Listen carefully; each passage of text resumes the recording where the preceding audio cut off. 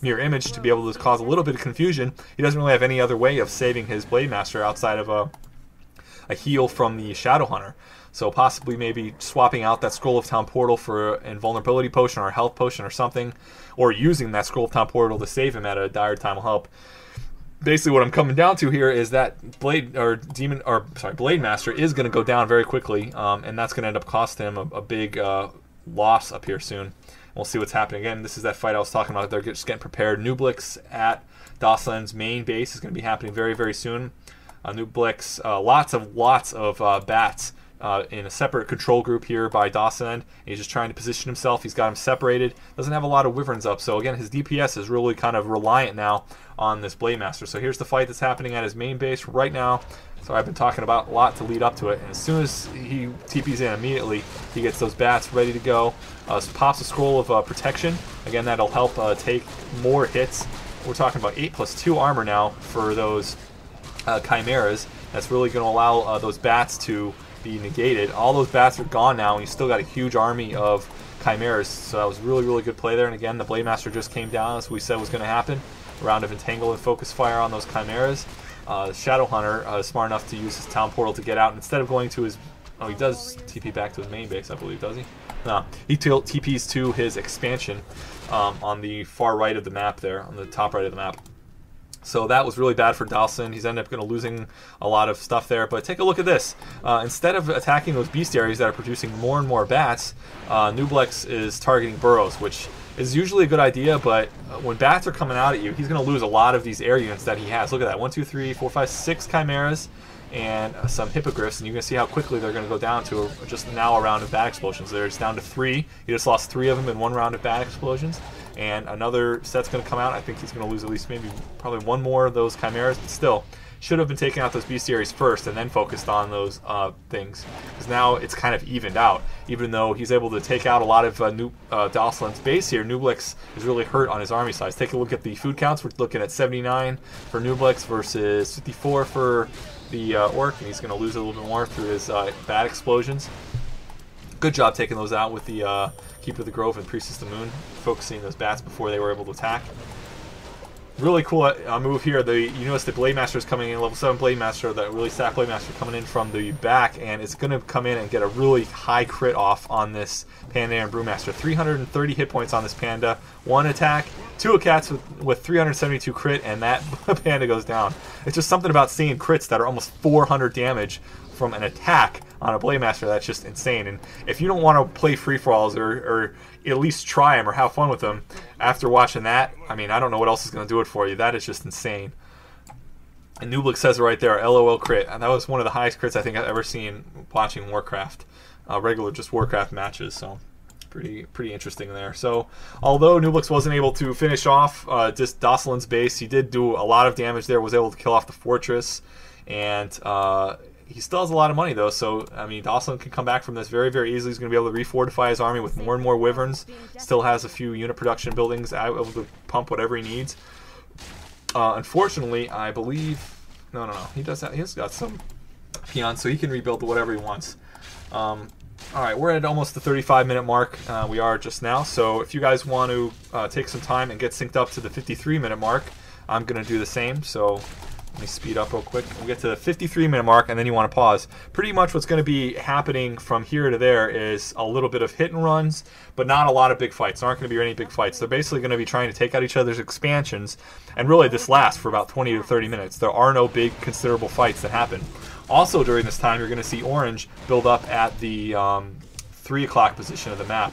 Dosland let that completely go, and he's going to be able to refortify, or sorry, it's not at the 3 o'clock. He's actually going to build up a little bit south of that. The, what is that, 4 or 5 o'clock position. Builds up a lot of gold there, and take a look at his gold count. He's still about the same as Nooblex, so he's going to be able to build up pretty good there and have 2 gold mines pumping, so that'll work really, really well for him.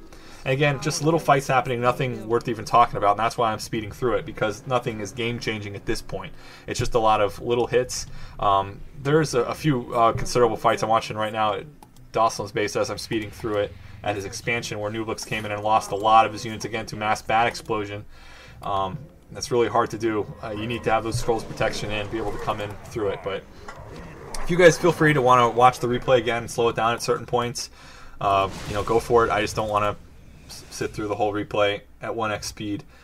You know, an hour and a half replay, that'd take a good amount of time. It would take an hour and a half at 1x speed. And I was trying to dumb down this audio commentary to save some time, I guess. So still speeding up there. Once I get there, I'll give you guys another minute to get there because I'm not really focused on it at the moment. But again, 53 minutes, that's what we're looking for. Pause it when you get there, and then we'll do another unsync or desync or whatever you call it countdown to be able to sync up. Watch the rest of it.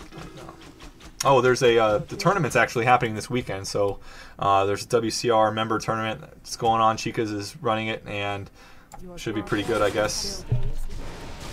So hopefully you guys have enjoyed that. If you like it, you know, make posts and comments and tell the staff you want to see more tournaments if it ran well. If it didn't, make sure to post your comments and say what we could do better in the future. But we all try to do what we can for the members, and this was a $100 tournament. And the last one we had, I think Shy won, so I was kind of disappointed in that. I didn't think that pros should be allowed to play in a member tournament, but I was overruled on my comments there. So Shy wasn't even a member. He made an account like 2 days before the tournament and didn't even know who Seven Smurfs was. That's one of the classic lines of that tournament was, "What's a Seven Smurfs?" by by Shy.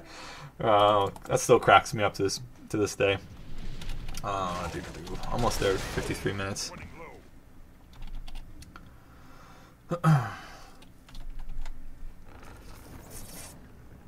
Got a lot of new audio commentators, so I hope you guys are liking the fresh blood we got here. Alado's doing really great.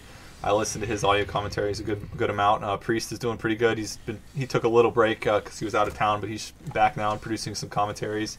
And we just hired Dredrick, who's a undead player, so you guys should like that. It was kind of something to replace Madchild with. Since Madchild wasn't producing content, we had to let him go.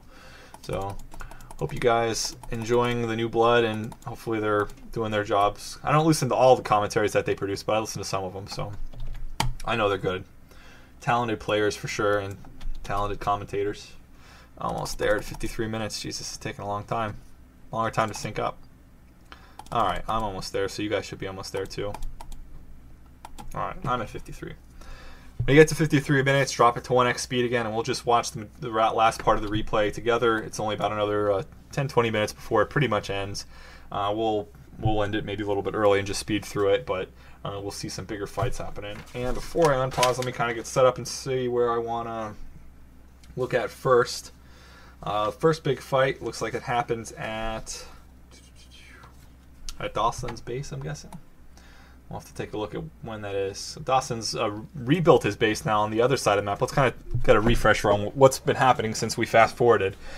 We did see Dawson lose all his base at the top left of the map, but he's since transplanted and moved his base to the where the other Nightelf player used to be, one of his natural expansions, and he's got a fortress there, set up 4 bestiaries, more than enough gold to keep producing units. He's down to 10,000 gold, whereas he was at remember over 20,000 gold before. Taking a look at Nooblex, these are the two people we want to focus on. A 98 out of 100 food army. He's got his expansions not set up. He's ran a gold mine out. He's trying to set up another expansion in the middle of the map, which is actually going to be a very highly contested gold mine, even though it only has about 5,000 gold in it, 5,500 gold.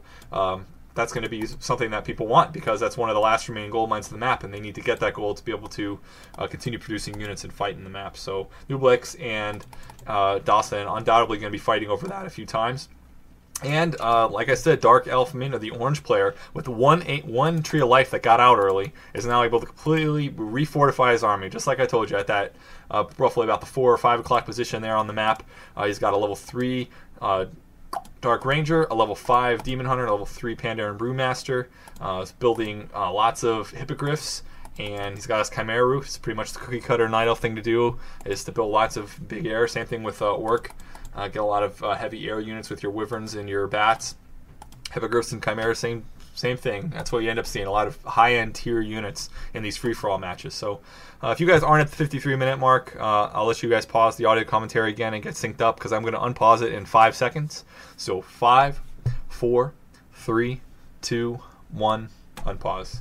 1x speed, 53 minutes, that's where we're at now. Like I said, the first big fight's going to happen, I believe, at Dawson's base. Maybe it's at Nooblex because I see Dawson ready to attack. So taking a look over at the